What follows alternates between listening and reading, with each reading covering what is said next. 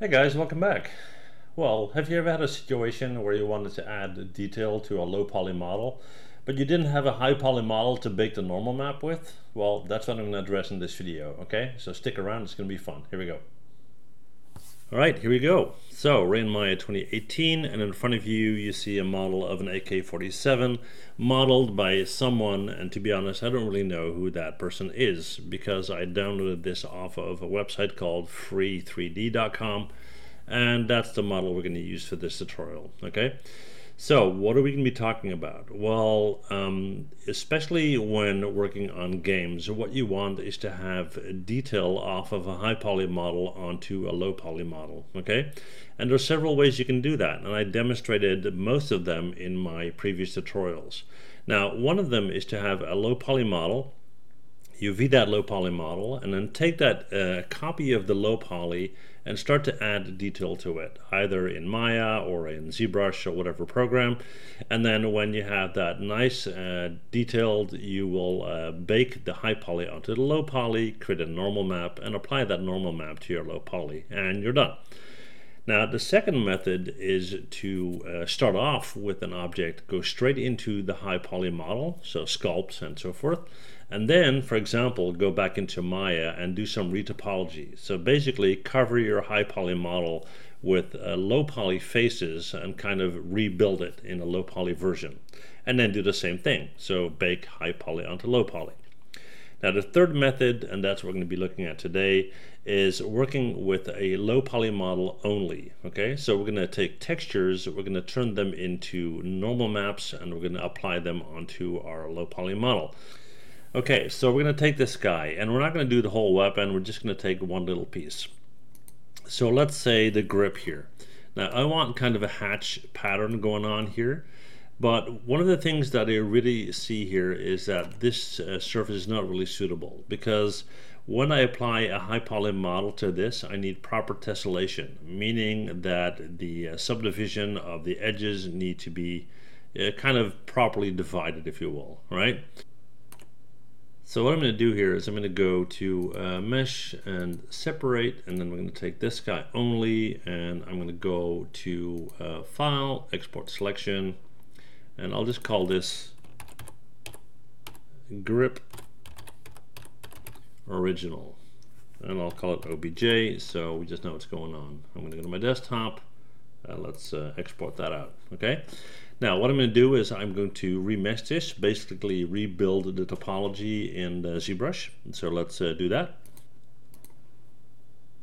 Alright, and here we are. We're going to go to import, we're going to go to our desktop, and let's take the original grip here. We're going to left click and drag, pull that out, hold shift to snap it, click on edit, and click on make polymesh 3D. Right? So this is our guy right here, and like I said, if we click on this little guy here, you can see the line flow, which is not ideal. I'm going to hit P on my keyboard to go to perspective mode. So what we want to do here is we want to remesh this. So I'm going to go to geometry on the right, and I'm going to go to Z remesher down here, and we need to kind of set a level. So right now we're at 3.2. let's give it a try, and let's click on Z remesh and see what we get. And that is already fairly high poly, to be honest. Let's see if we bring it down a bit. Let's do 2. Yeah, that's good. Now for the overall model, it would probably be fairly high poly, but I want to show you how this works, so we're going to go with this. Okay, so I'm not going to UV it in ZBrush because that will not give me the result that I want. So I'm going to save this out. I'm going to properly UV it in Maya, so we have something to work with. Okay, so I'm going to go to export, and we'll call this grip ZBrush, and save that on the desktop. Okay, now I'm going to go back into Maya and UV this guy. Right guys, we're back in Maya. I loaded up the grip that we Z remeshed in ZBrush, as you can see, and I UV'd it in a way that I have this pattern right here. So I got this inside of the grip, and the same here. And I did that by simply selecting the edges here. So right click, go to edge, and select the edges here that I want to cut it. and this gave me this guy right here for the surrounding part, like so, and then these two guys. Now that I have this, what I want to do is I want to export my UV snapshot to Photoshop so I can create a specific normal map for that handle. Okay, so I'm going to right click the shell, make sure I get all of that selected, and we're going to go to image. We're going to go to UV snapshot. Let's browse. We'll go to the desktop here. We'll call this UV snap, and we'll hit save. 2K is fine. Let's set this as a JPEG. That's fine too. Let's see, everything else is okay. All right, so I'm going to apply and close. Okay, so now let's open that up in Photoshop. All right, guys, here we are. So we're going to go to File, Open. My desktop, I'm going to look for my UV snapshot right there. And that's going to be white on black, and I really prefer the other way around, so I'm going to hit Control I to invert that. And now you can clearly see the handles here. All right, now I'm going to double click on this guy to unlock that layer, hit OK, and then I'm going to create a new layer by hitting this button down here. Okay, now make sure you're working on a new layer right there, and because we're going to be deleting this guy later, we don't want that cross to go on there. And then what we're going to do is we're going to go to File, Place Embedded, and I found this cross hatch pattern here that we're going to use for this. So I'm just going to pull this up, and I'm going to kind of rotate this a little bit, and I want this to basically cover everything.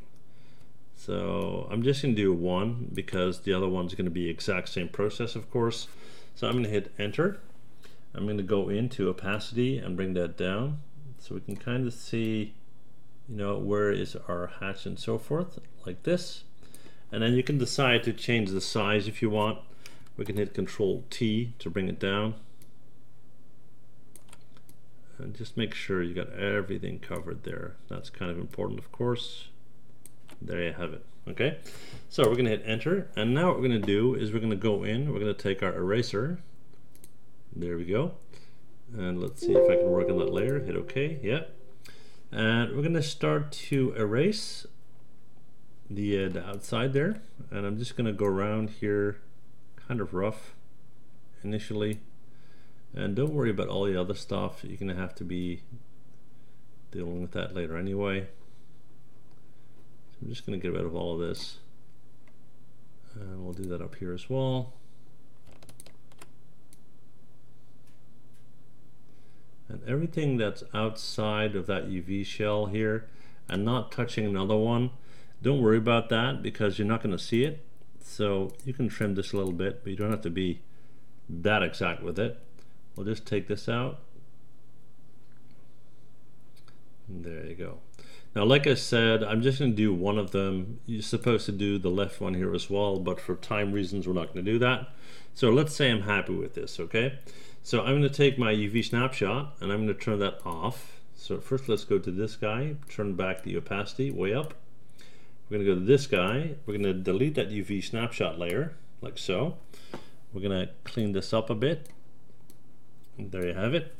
And then what we're going to do is we're going to go up to Filter. We're going to go to 3D and Generate Normal Map. We'll give it a sec.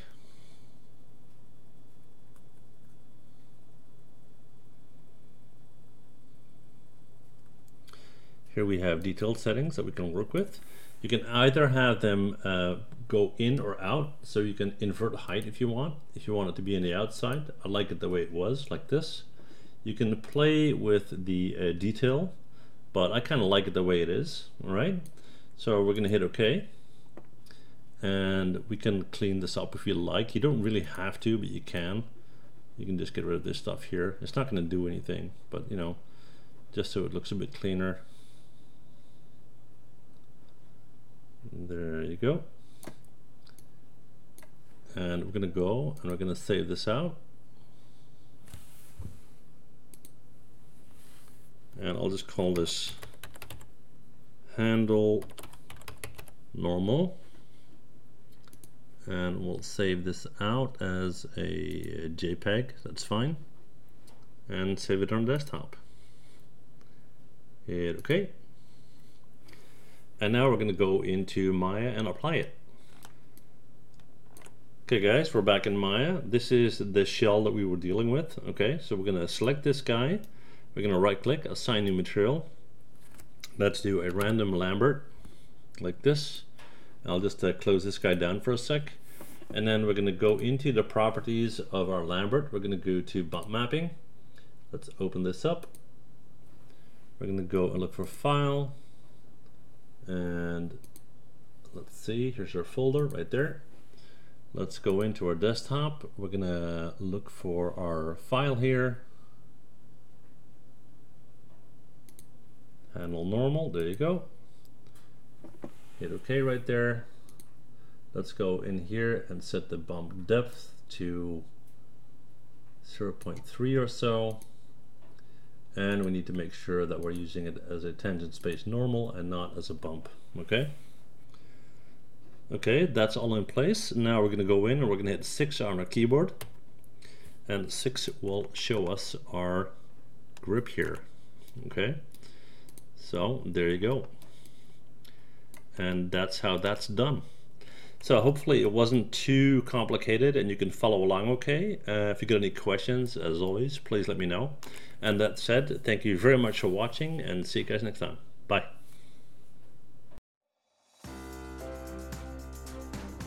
Well, thanks for watching, and before you go, please hit that MH button to subscribe, okay? See you guys next time. Bye.